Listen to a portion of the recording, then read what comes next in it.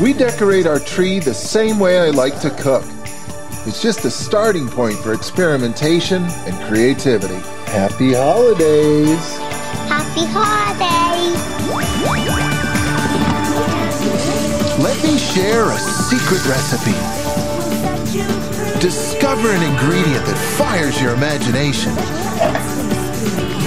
Choose other flavors to match. Find the best way to cook them. My secret recipe? Cooking without a recipe.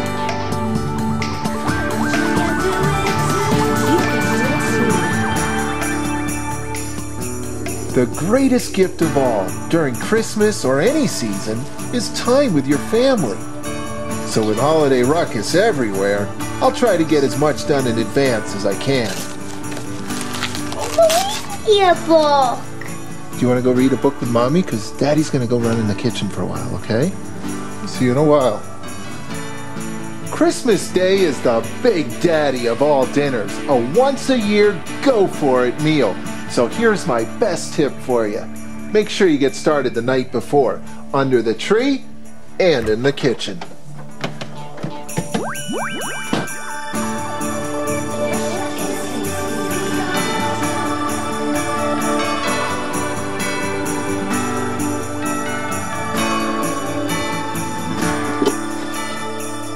I am obsessed with juicy turkey. My secret? Brining. I'm gonna soak it in salt water, and it really works. The only thing you have to remember about brining is a very simple ratio. For every gallon of water, you need 1 cup of salt. It usually takes about 2 gallons or so to cover an average turkey. The best salt to use if you're brining is always a fine sea salt. If you have kosher salt, you can use that too, but use a little bit more of it, about 1.25 cups or so per gallon. That's because kosher salt is not as dense as fine salt. Now there's one other ingredient you can add to a brine. It's optional, but you can also put sugar in it. White sugar, brown sugar, molasses, maple syrup. You could even use honey. I think I'll try it. Honey roast turkey. It just sounds good.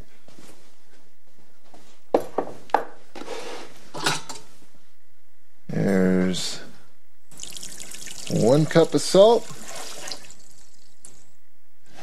and 2 cups of salt. That's about 2 cups or so of honey. And at this point, the thing to do is just grab a whisk and stir until everything dissolves. You'll know when it does.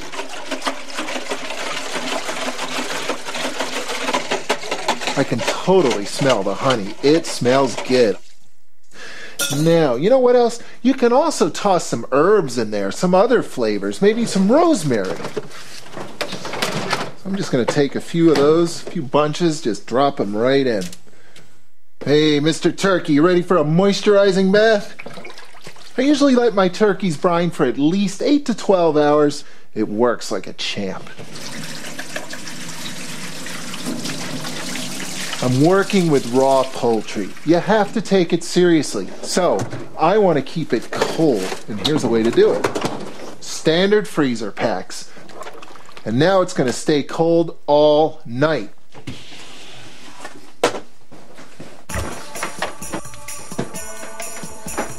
This is the single most important thing I make this time of year. Cookies for Santa. This is my mom's gold standard sugar cookie dough. It's just as simple as your mom's. There's nothing here but butter, flour, egg, sugar, and a touch of baking soda. It's simple to make, and it's simple to roll out. This is actually one of the earliest kitchen memories I have, helping my mom cut out the Christmas cookies. I want to add some spice flavors to these cookies because, hey, this time of year, a good kitchen always smells like spice. I'm going to whip up 4 different spice mixes. I'm going to make 4 different spice cookies. Who says they all have to taste the same? That'll impress Santa. And then a little bit of each one of the spices. So there's my allspice sugar right there. There's my cinnamon sugar. Cardamom sugar. Every time I smell this, I think of my mom. And the star anise. I've got a little bit of sugar in here because the sugar will help the spice spread out evenly. So there's a bunch that are flavored with allspice. Now for the cinnamon, some cardamom, and last but not least, star anise, the licorice flavor. So I'll bake those off at 350 until they're done. 10 or 12 minutes, won't take long. Hey, Merry Christmas Eve. Gabe, come check out the cookies. I see a Star Wars. This one's for the reindeer, and that one's for Santa. You can have one, you betcha.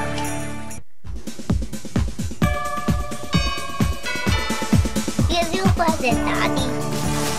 Hey, look at that. Quiet. Who's on there? Me and you. I'll be cooking with this all day. Now that's a gift a cook can use.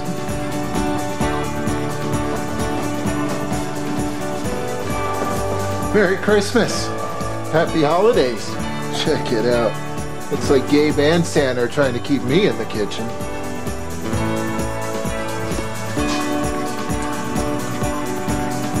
I love Christmas. I also love to get as much of the work done ahead of time as I possibly can. This year's free-range turkey came from our friend's backyard. It's still resting in last night's moisturizing bath. It's brining comfortably with aromatic rosemary, and since I always add a bit of sugar to the brine, I decided to try something new this year: honey. Oh good, it's nice and cold in there. That's exactly what I'm looking for. So the first step is obviously to rinse this turkey. Sometimes you might end up with a little pocket of salt somewhere within the turkey, so it's a good idea to rinse it really well.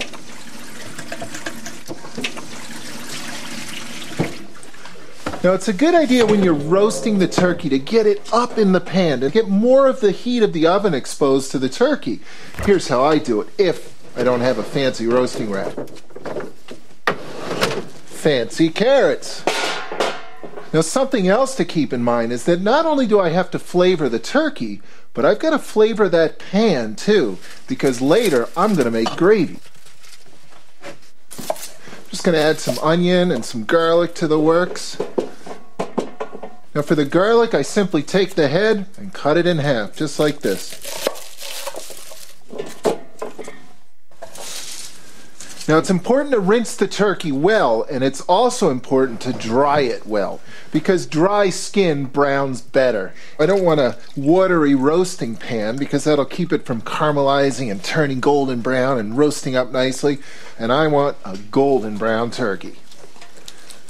Now here's another trick to help keep the breast meat nice and moist. Take your legs and figure out a way to keep them tight against the breast. You can make a nice simple cut just like that. And then take your leg and tuck it right in like that. Okay, now for my pepper. Obviously it's already got tons of salt on it. Now there's one thing missing here. Check it out. Empty. No stuffing. I don't stuff my turkey. Here's what happens if you do. By the time the heat penetrates through that thick breast meat and into the center of the stuffing, you've overcooked the breast meat. And I'm all about the breast meat. I really don't care about the stuffing. I'll cook it separately in another pan.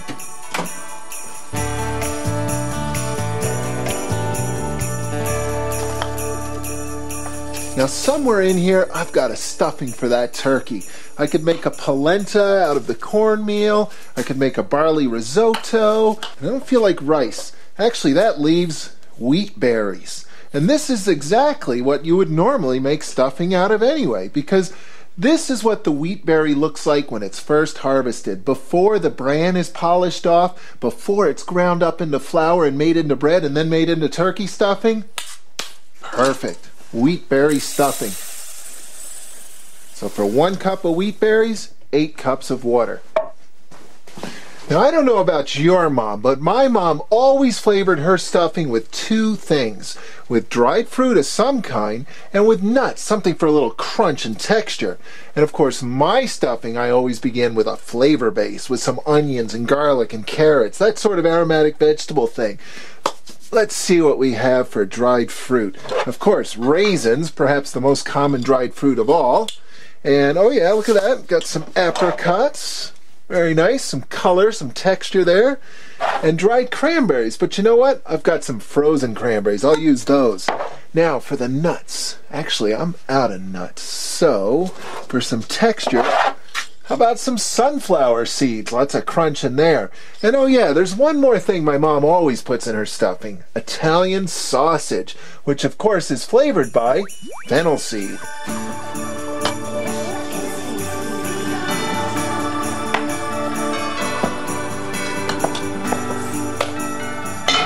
Pot should be big enough to hold all those wheat berries and flavors. And now I want to brown some onions in it. A little splash of oil.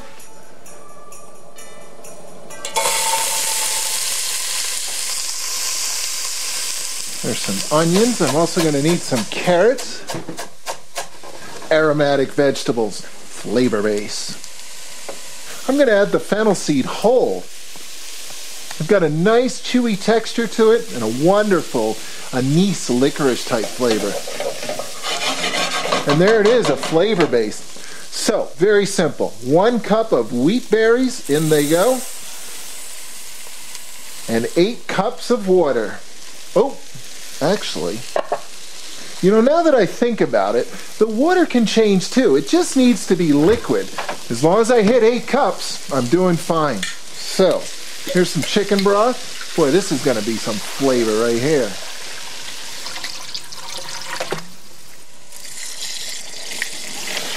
So at this point, all I have to do is just bring this up to the simmer, put a lid on it, turn the heat down, and let it rest comfortably until those wheat berries tenderize, which takes at least an hour. So that gives me lots of time to add some more flavor. Let's see. Dried fruit. Here we go. Some raisins. My sunflower seeds, and the apricots. But you know, the apricots are pretty big, so I better cut these down just a little bit. Now, if you look at this right now, it looks like soup, doesn't it? But in a while, those wheat berries are going to start to absorb all that beautiful moisture. They're going to start to soften and take on this wonderful nutty flavor. It's going to be good. And now I've got time to go play.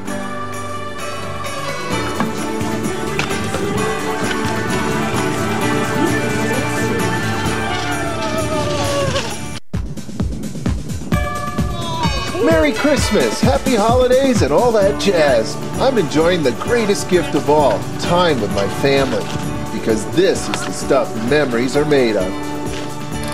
This time of year I'm inspired by traditional flavors like roast turkey.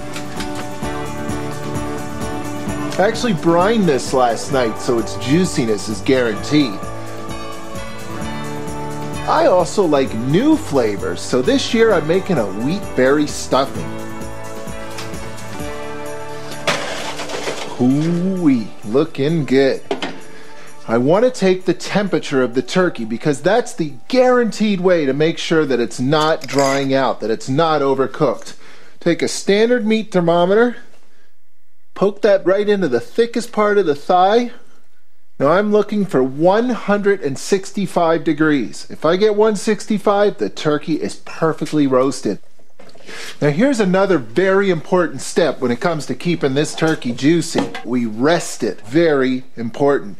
Right now, because that meat just came out of the oven, all the water molecules in it, the juicy part, are all agitated. They're moving all over the place. They need time to settle down. They really need to relax. And when they do, the juice will stay in the meat. So while this rests, there's 2 more things I can do to make sure it stays nice and juicy. I'll make a gravy, of course, with all these beautiful drippings, and I'll make sure I have a sharp knife, because a sharp knife is key to presentation and juiciness. A dull knife tears the meat and the juice just falls out. A sharp knife will help it stay juicy.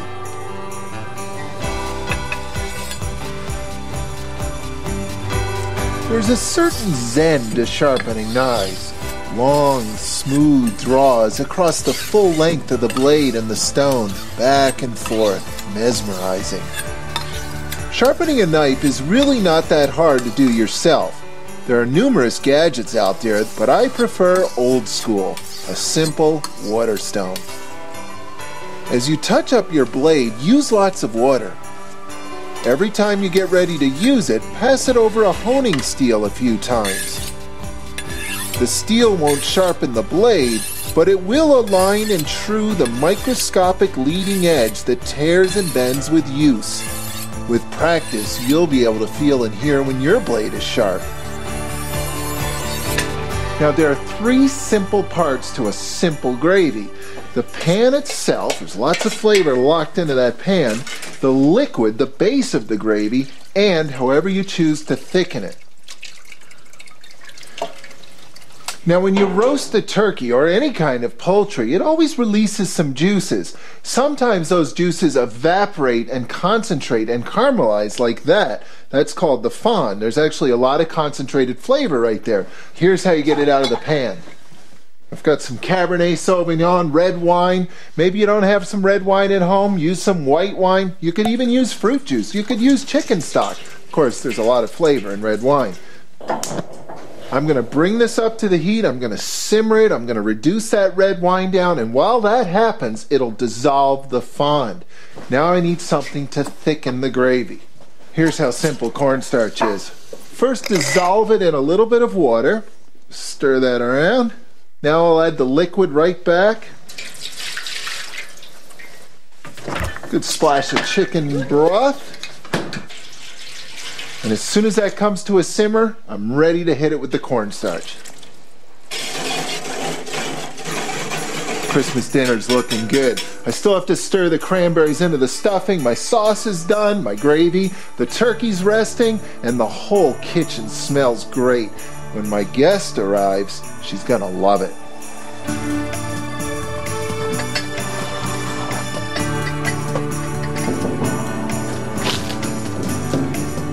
Here I come. Anybody home? Merry Christmas. I'm here. Nana! Oh, Gabriel, Merry Christmas. Come on in.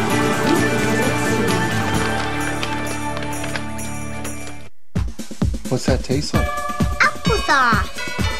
Merry Christmas and Happy Holidays. Hey, we're all about to sit down to a table full of old familiar flavors and some tasty new friends. I've been planning this meal for weeks to help keep it simple. Front and center, brined, roasted, and rested turkey. It's almost prime time. Everything's on the table except the turkey. So, here's what I'm going to do. I'm going to finish up my stuffing, my wheatberry stuffing, with some frozen cranberries. Just pour them right in. Stir those in. And because I'm adding these now at the last minute, they're going to keep their shape. They're quickly going to thaw out and they're going to hold their flavor. Otherwise, they would have just dissolved away into the stuffing. Just put some of this right here in the center. The fruit flavors are coming out nice. And now for the turkey. Now again, you can do this any way you care to. All you have to do is get it sliced and on the platter. That's it. Whatever method you come up with will do just fine. Here's how I do it. I begin by taking off the legs. Just going to slice right down in there. Here we go. There's the first leg. I think I'll leave the thigh in the kitchen though. There's only 4 of us at the table. But I know we have some drumstick fans, so let's pull this other one right off. Here's my next drumstick. Put that one down here. And now for the star of the show, the breast meat. I start by making a slice right down the center, right along that breastbone. Just work my knife down that way. So what I like to do is take off the entire breast. I don't actually slice the breast on the bird. I take it off in one big piece like this, and then I take that and slice it. Look at that. Beautiful. And of course, that other breast is going to get sacrificed to the sandwich gods, and the carcass will get turned into turkey soup. We'll be eating it for lunch all week. You know, this holiday season, you can give your family the most precious gift of all. Give yourself, give your time, give your creative energy. Fill your family's table with some healthy new flavors and some tasty old friends. Celebrate and get somebody else to wash the dishes. Merry Christmas, Happy Holidays. Some wheat berry stuffing and some juicy turkey, I guarantee. Better be. Can you say maitre d'? Maitre d'. Hey, very good. You do your mom proud. Thank you very much. I learned from the best. Ah, yeah. Here's the family. Cheers. Cheers. Now tell me Merry that Christmas thing is to you. juicy. I know it's juicy. It's very juicy. Do you have fun today, Gabe? Yep. Santa here. What did we leave for Santa and the reindeer last night? Oatmeal cookies. Did you check the plate this morning? Looks like he had some. See, 2 bites on this side, this side. Did the reindeer eat all the oatmeal? The reindeer did. Here's to the greatest gift of all, my family. Thank you.